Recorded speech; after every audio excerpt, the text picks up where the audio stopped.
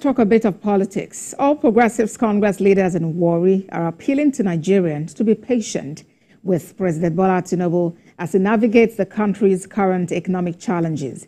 This call to action comes after a meeting where the APC leaders in Itsekiri pledged to collaborate with other ethnic groups to strengthen the party's presence in Delta State. Ikenna Amechi reports. Daily, Nigerians are grappling with the harsh economic reality confronting the nation. The country is facing a number of economic challenges that threaten its growth prospects and stability. These include high inflation, foreign exchange rate volatility, low productivity, and poor infrastructure. Nigeria's economic growth and stability depend on addressing these challenges with effective policies and collective efforts, which President Bola Tinubu has been doing since assumption of office. These leaders of Itsekiri All Progressives Congress, rising from a meeting in Warri, want Nigerians to exercise a little patience for things to turn around. You know, this current hardship are accumulated issues on ground that has not been caused by President Tinubu. And you have to take some of this hard decision on policy.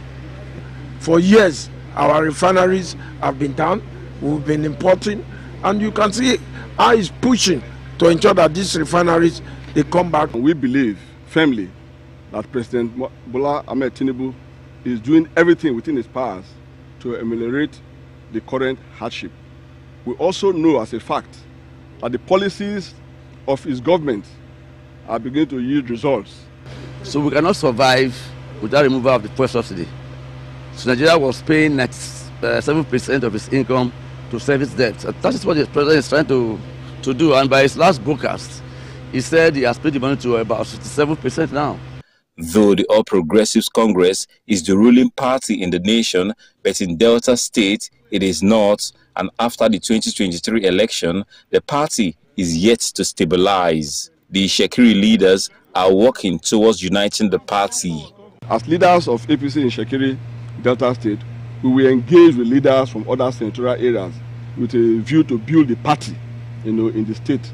We have asserted that federal appointment does not make you automatically translate you to a leader of the party.